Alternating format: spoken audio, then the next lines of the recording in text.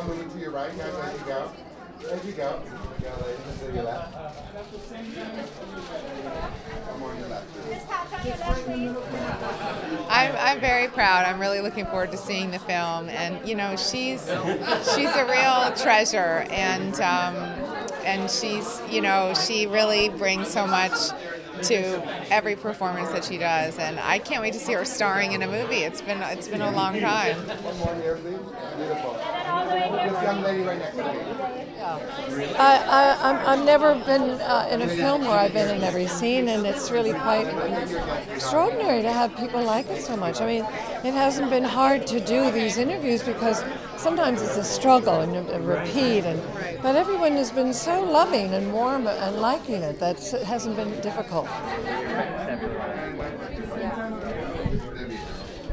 It just was it was a great piece of material, and when I met Brett, there was no question that I wanted to work with him, but it really started with the material, I think, like we talked about yesterday, and we assembled a great bunch of old vets from the older days, and it was a bunch of people that I'd known and respected and never met.